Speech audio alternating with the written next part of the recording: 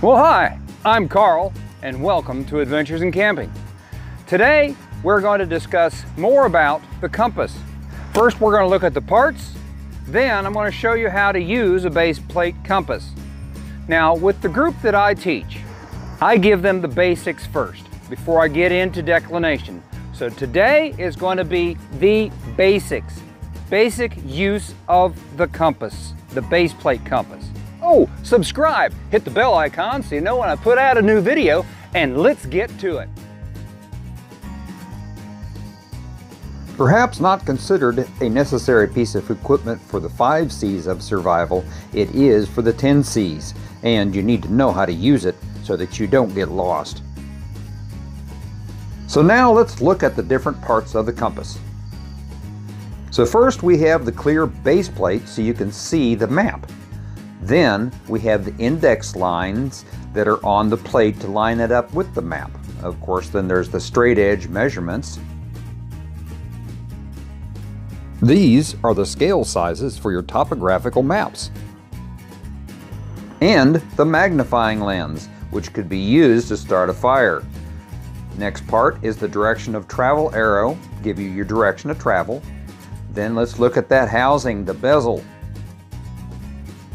Within that housing are several different parts, like your 360-degree markings for your direction indicators, and the magnetic needle, where the red is for magnetic north.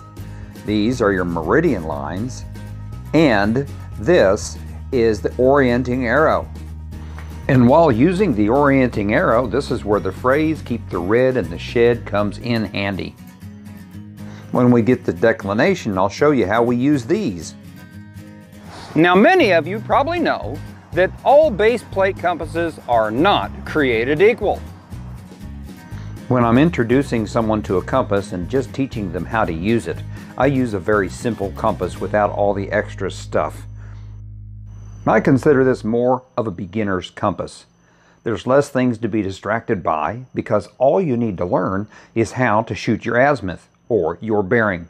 Keep in mind, they are the same thing. So next, I'll show you how to do that.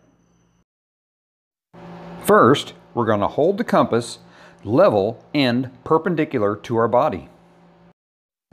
Let's say you have been given a 120-degree bearing to follow. So you want to set your compass by first setting the bearing or the azimuth. Okay, we're going to go at 120. So now I'm at 120. And now I'm going to turn my entire body until red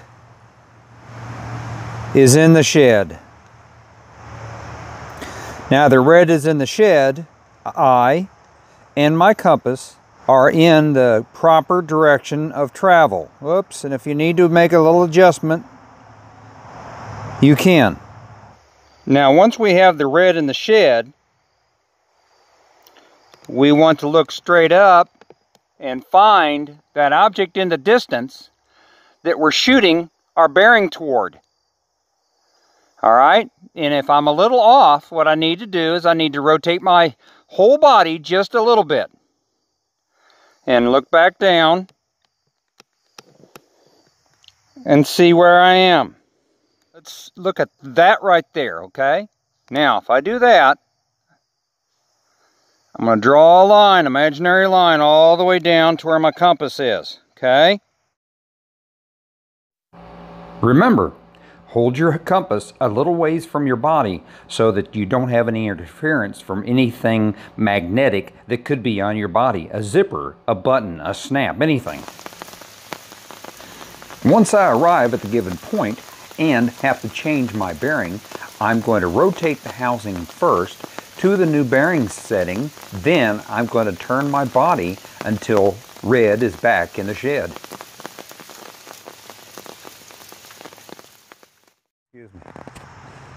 So now, I'm holding my compass out in front of me, like so.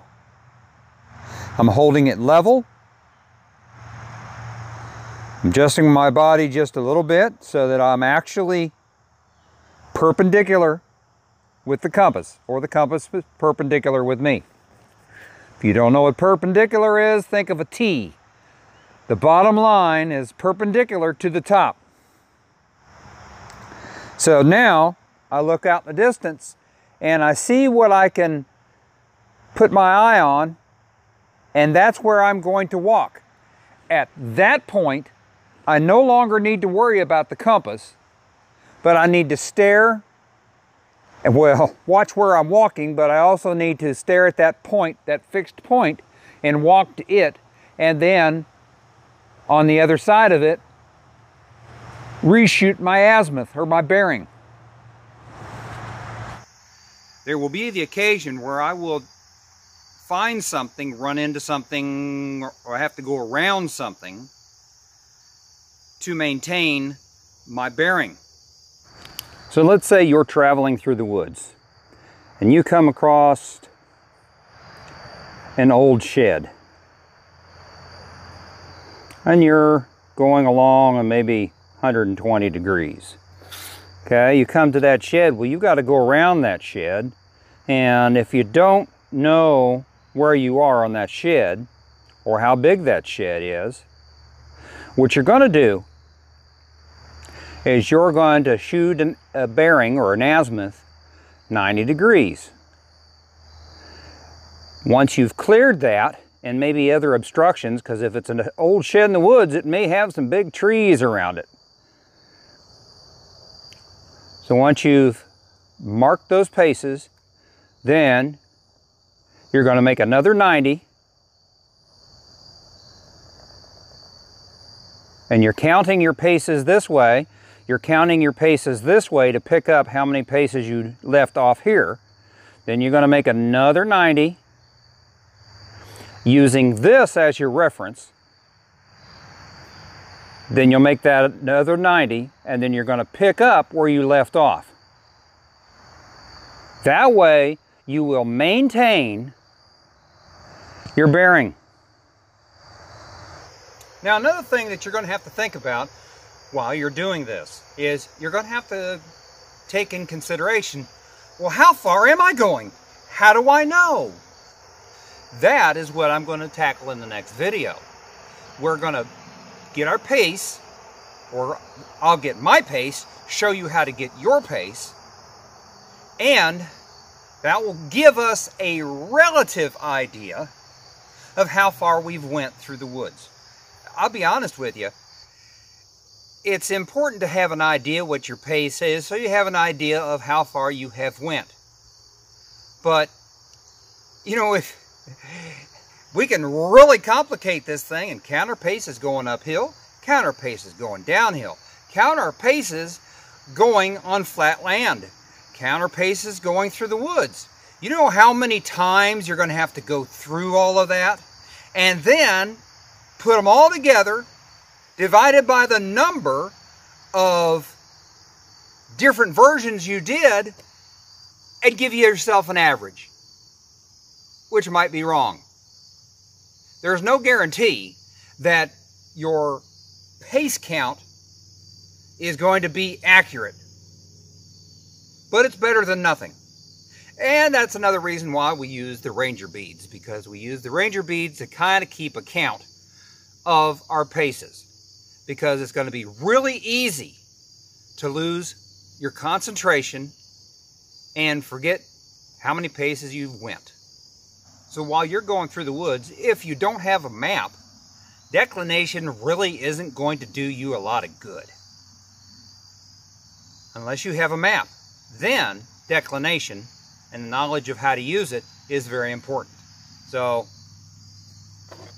the basics of using a basic compass without declination is pretty easy. Well, there you have it. That is the basics of using a base plate compass. Thanks for watching. Thanks for subscribing. And be ready and don't be removed from the gene pool. Y'all come back now, you hear? Check out one of these videos that I'm posting. Oh, and again, subscribe. Hit that bell icon so you know when I put out a new video. And See you next time.